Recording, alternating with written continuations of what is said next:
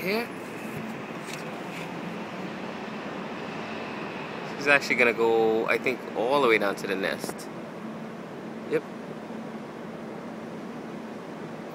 You can't see, but anyway, usually what they do is they'll land on this corner right here, which would be perfect, and then she'll fly down to that one over there.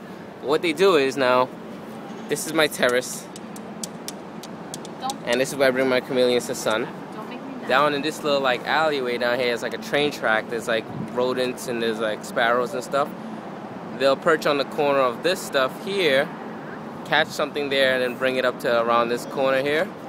And they'll pluck it of all the feathers and maybe the legs and the head maybe, and just bring the body alone, fly back this way and onto here, and then down to that building where the nest is, and then back and forth and back and forth.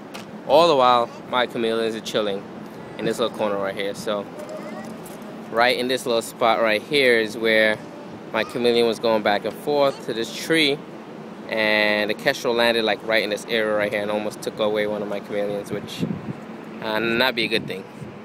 So I'm right in the middle of a path of a nesting pair of kestrels. Okay, bye.